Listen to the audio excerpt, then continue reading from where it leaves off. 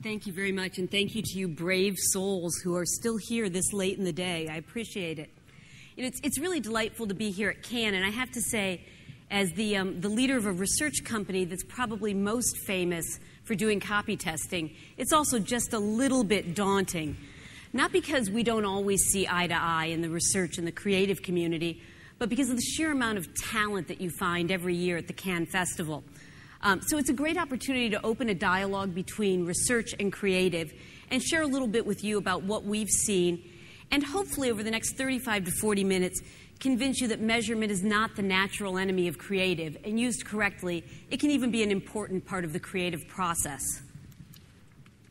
So here's what we'd like to accomplish here this afternoon. Joanna Seddon, my colleague, is the head of our consulting practice, Millward Brown Optimore. And when we first started planning this presentation, Joanna decided that she would tackle it very much like she tackles a consulting assignment and went instantly into discovery phase. The obvious starting place was to have some in-depth interviews and discussions with those of you in the creative community. We also talked to some academics and some clients to get a sense of what was on your mind about measurement, what you thought was valuable, what you thought was troubling.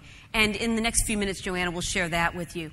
Then I'll spend a few minutes on what we believe measurement can contribute to the creative process, and some very simple findings that we've gleaned from analyzing the 50,000 ads that we've got in our database. And finally, we'll wrap up by sharing a little bit on what we're calling ROC, which is return on creativity, if you will. Some of this stems from some work that we did for Procter & Gamble a year or so ago, where they looked at the brands that had grown their brand value most quickly over the past 5 years. So they weren't the biggest brands, but they were the brands that sort of had the highest rate of acceleration. And we tried to determine what they did to create such tremendous value. And I hope you'll be pleased and maybe a little surprised to find out that even with a metric as financially driven as brand value, we found one of the key drivers was brand artistry. So we'll spend a little bit of time telling you about the contribution of creative to our clients' wealth and well-being. So with that, I'm going to turn it over to Joanna to share with you what she found in the discovery process.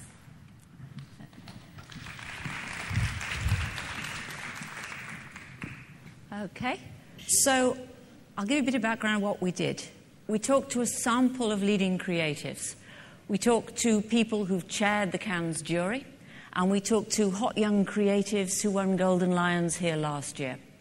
And we talked to people from different agencies, so Ogilvy, JWT, Gray, but also people who've worked at Saatchi, BBH, BBDO, and Johannes Leonardo, and others, just to get a cross-section.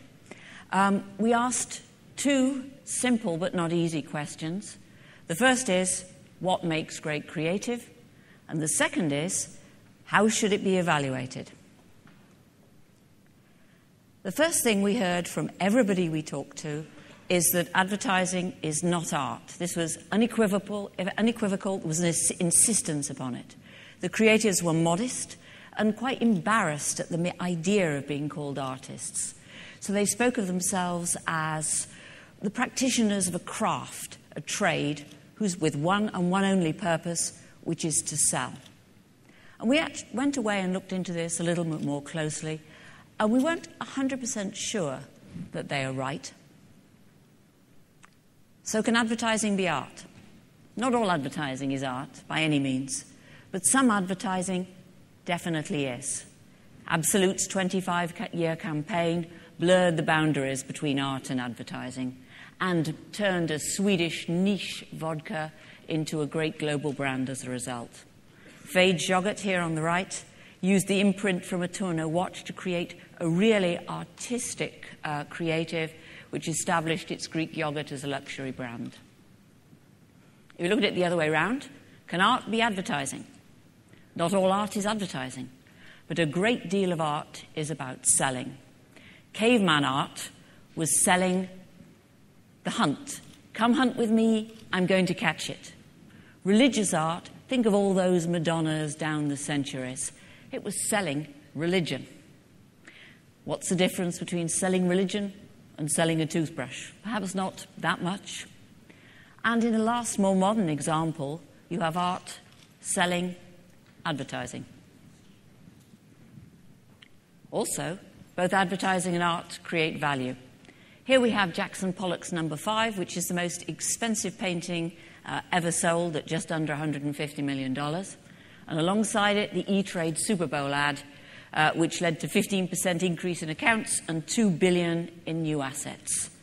And to quote a Princeton professor we talked to who specializes in creativity, advertising can be art just as much as a painting in the Metropolitan Museum.